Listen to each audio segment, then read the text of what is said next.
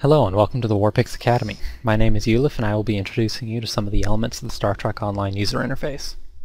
The first thing I'd like to bring your attention to is at the bottom left of the screen. This is the chat box. If you've ever played an MMO before, you should be fairly familiar with the way a chat box functions. Essentially, this is where you communicate with other players as well as get general information such as combat statistics. Using the chat box is fairly straightforward. There's a selection of channels in which you can speak, which you can click by using this drop-down menu. You type the message you want to send, and you press enter. The chat box comes configured with three default tabs: Chat, which shows communication from other players; NPC, which shows random NPC chatter that you see as you're walking along the ground, or also bridge officer notifications that you receive as pop-ups; and the Combat tab, which shows you all your combat statistics. This is where you can find information such as damage taken, damage received, damage healed, etc. As you can see, I've added some additional tabs to my chat bar, and that's fairly easy to do. All you do is right-click on the tab bar, which brings up the chat configuration window. Here you can add a new tab, give it a name, and select which channels you'd like to show up in your chat bar. When you're done, just close the window. To the right of that, we have the ship throttle and ship status indicator. The throttle is fairly straightforward. It shows you how fast your ship is going. At any time, you can enter what's called full impulse by clicking the double arrow at the top of the bar. This puts your ship in its maximum speed. It's important to note, however, that when you enter full impulse, all your power systems drain down to 5 except for the engines. This is because all power is being diverted to the engines. You can't actually fight while in full impulse. It's only useful for getting from encounter to encounter. To exit full impulse, just click the full impulse button again. While your ship is moving, there's also an all stop button that appears at the bottom. You can press that at any time and your ship will come to a complete stop. When your ship is stopped, the all stop button turns into a reverse button, which allows your ship to fly backwards at approximately 1/4 impulse speed. Just click it again to stop flying in reverse. To the right of that is your ship's power levels. It comes with 4 presets: a preset for attack, which diverts power to weapons; a preset for defense, which diverts power to shields; a preset for speed, which diverts power to engines; and a preset for balance, which tries to equalize power distribution through all 4 settings. If you wish, you can change the view into one that shows a bar graph. Some players find this to be a little more immersive. Additionally, if you switch to view 3, you can actually tweak your power levels and save them into the presets. Want your attack to have a little bit extra power into auxiliary because you're flying a science vessel? Here's where you do it. Drag the sliders the way you want, lock each slider when you've got it in the position you wish, and press save, and it will save it to whatever preset is currently selected. To the right of that is your weapon tray. As you can see, I have weapons highlighted in green on my weapon tray. That means they're set for what's called auto-fire.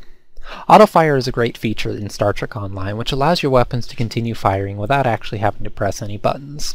To set a weapon for auto-fire, simply right-click it. It will receive a green outline. That indicates the weapon has gone into auto-fire. Then, all you do is select a target and press your fire button once. The weapon will continue to fire until your target is dead. If you wish to remove a weapon from auto-fire, just right-click it again. The green outline goes away and it's no longer set for auto-fire. In addition, you can hover your mouse over a weapon in the tray at any time to see the statistics for that specific weapon and a visual representation of the weapon's firing arc. To the right of the weapon tray is the toolbar. This is where all your skills and abilities, which we'll call powers from now on, are placed. The toolbar by default is split into 2 pieces: the toolbar itself and the bridge officer toolbar. The toolbar starts with 1 row. As you can see, I have it expanded to 2 rows. You can do that by clicking the Pages button here and selecting the number 2 view. The toolbar can also expand to 3 rows. However, when you do that, your weapon tray and your bridge officer bar both go away, and instead you're left with only a 3-row toolbar. I personally prefer having the 2-row because it helps organize my bridge officer powers according to type and officer. You can add and remove powers from your trays at any time by clicking this icon right here or pressing P to open up your powers menu. Simply drag an ability into the toolbar anywhere you wish it to be. To remove an ability, simply right-click and drag it out. Make sure that when you're trying to edit your toolbar, the lock tray indicator isn't checked. Otherwise you won't be able to change around, add, or remove any powers in your toolbar. To the top right of the screen you'll notice the radar and the mission tracker. The mission tracker is useful because it shows you all the missions you currently have in your journal. To open your journal, just press J. This shows you all the missions you currently have in a much more detailed format. What's nice about the mission tracker is you can select any mission and set it to primary by selecting the mission in the journal and clicking the Make Primary button. This is useful because it takes the mission, highlights it in yellow, and puts it to the very top of the mission tracker. That way it's always very easy to find and know what you need to do next. If you don't wish to have a mission primary, you can just click the Clear Primary button and it will go away. Also in the journal is where you access the difficulty settings. Star Trek Online has a system in which you can increase the difficulty of the game in return for increased rewards. It comes with 3 settings: Normal, Advanced, and Elite, which are similar to what you would normally see as Easy, Medium, and Hard. Normal difficulty is just that, it's easy mode. It's very easy to defeat enemies, and it's what a casual player is probably looking for in their gameplay. Advanced difficulty has harder enemies and also introduces a mechanic called the death penalty, in which when you die, occasionally you will receive what's called an injury. It's a temporary 30-minute debuff to either your ship or your captain, depending on what you were when you died, and it slightly reduces your stats. Elite difficulty has the best lose chances out of all of them. However, it comes with an even steeper death penalty. You will receive an injury every time you die, and the injuries can get quite severe. To the very top right of the screen, as previously mentioned, is the radar. The radar is useful for a number of reasons. One, it shows enemy ships in relation to your own position. In addition to that, it has the Depart System button and the Hail Starfleet button. Hailing Starfleet is especially useful because it means you don't have to return to space dock to continually update, complete, and acquire new missions. Instead, you can remotely speak with all your mission givers. This means you can continue flying without having to constantly drop what you're doing and return to space dock.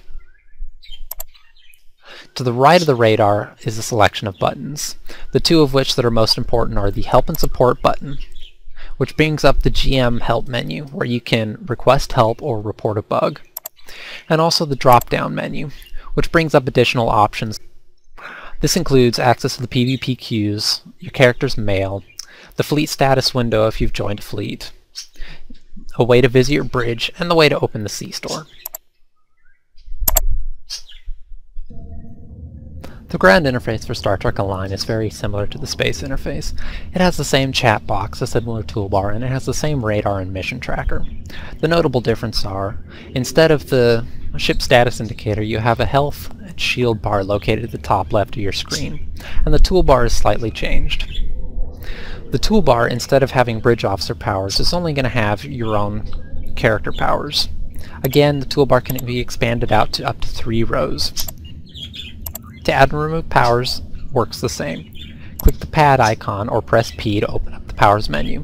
You'll only see your ground powers here. Just like in space, you only see your space powers. Ground powers include items that are equipped, such as tribbles, as you can see in my list. Your health and shield bar, as the name indicates, show your health and shield status. The blue bar is your shield status, and the green bar is your health. What's interesting to note about the health bar is it's got a menu attached to it. Right-click it, and you actually have a button called Change Uniform. When you join a fleet, your character gains access to a second uniform slot that you can use.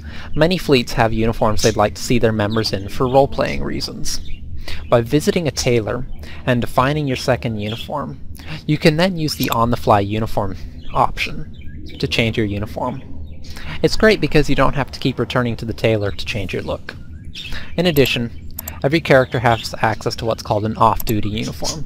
This is a separate selection of clothing, different from the Starfleet uniforms, which you can use to give your character a little bit more of a casual appearance.